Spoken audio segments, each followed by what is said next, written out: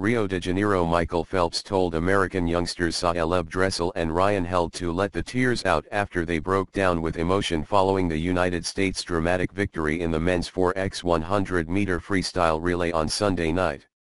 Held, 21, and Dressel, 19, joined Olympic legend Phelps and anchor Nathan Adrian to beat out France and Australia, and wept with joy both on the medal podium and afterwards. "Michael just said to let it out, let it go, to take my time to enjoy the moment," Dressel said. "I tried to tell myself I wasn't going to cry. I was too tired to cry.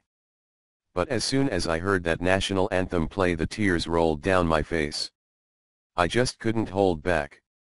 Held, who swam the third leg and followed on from the lead built up by Phelps, was the first to cry, seeing the tears roll even before he reached the podium for the medal ceremony.